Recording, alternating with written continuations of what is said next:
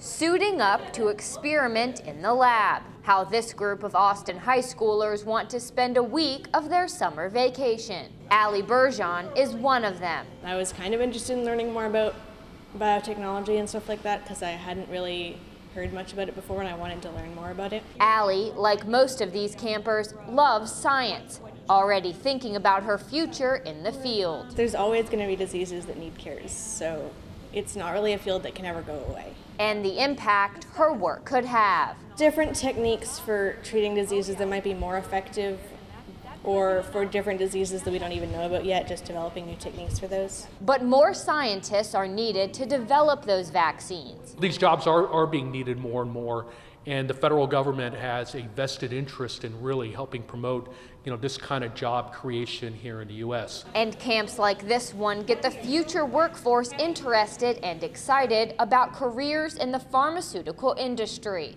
keeping jobs here. The last thing you want to do is have a vital industry like pharmaceuticals reside entirely offshore. Today's lesson, lab safety and sanitation. Another experiment campers will do this week is put DNA plasmid in bacteria to make it glow, teaching future professionals like Allie more about biotechnology. It gives me more insight into what the field would actually be like.